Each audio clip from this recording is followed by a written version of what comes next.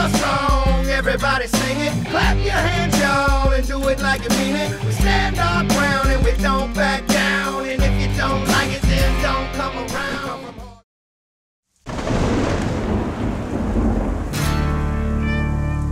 We're the nickel size. You know, Sonny was interesting to me because I'd never heard of the guy until obviously we were working with Colt, and this name kept coming up, and he was on the first Colt album, Sonny Ledford. I'm like, who is this? It's just some dude. We kick the windows. Actually, one of the most talented dudes I've ever been around in my life.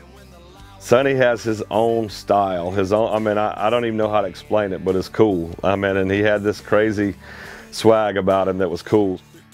When it came around, he started doing some stuff with us and became part of the label, and then he did a song called Nickel Size Hell and asked me to be a part of it, and it's again one of those songs that's like every night, almost every night, somebody says, man, why didn't you play that song?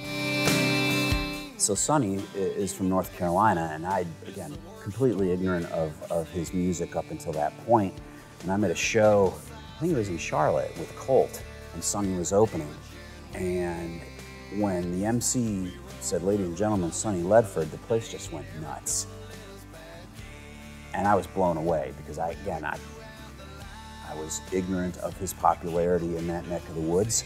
And Nickel Size Hell is this great anthemic song that he delivers in only a way that Sonny can. And it's got a lot of balls to it, and it's just a cool record. Yeah, it's my speed right here. I got something to say. Hey, Sonny, pass me